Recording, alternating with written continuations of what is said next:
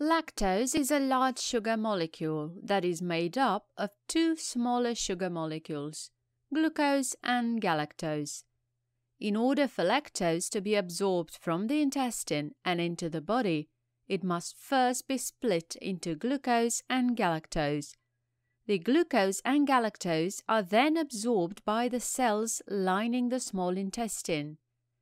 In the milk of most mammals, lactose is generally the major carbohydrate, so when you have a glass of milk and it gets through your stomach to the small intestine, that lactose gets chopped into glucose and galactose by an enzyme that's fittingly called lactase. If lactase is deficient, nondigested lactose is not absorbed. The nonabsorbed lactose keeps on moving down the GI tract and passes into the colon. At this point, the gut flora has a field day, since microbes aren't as picky and they ferment the lactose into a mix of hydrogen gas, carbon dioxide and methane. These gases contribute to symptoms of gas and bloating. Along with those gases, though, short-chain fatty acids are produced, like acetate, butyrate and propionate. We don't absorb these short-chain fatty acids, which means that they stay in the lumen of the gut.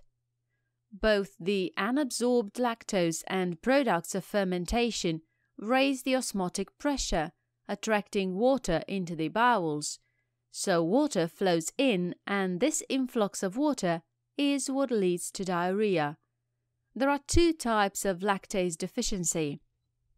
First one is congenital lactase deficiency, caused by a mutation in the gene encoding lactase, which is an autosomal recessive disorder.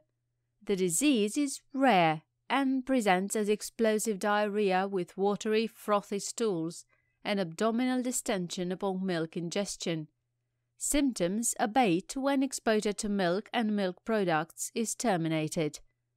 Second one is acquired lactase deficiency and is caused by downregulation of lactase gene expression. Acquired lactase deficiency can develop following enteric viral or bacterial infections and may resolve over time. Do not forget to like the video and subscribe to our YouTube channel.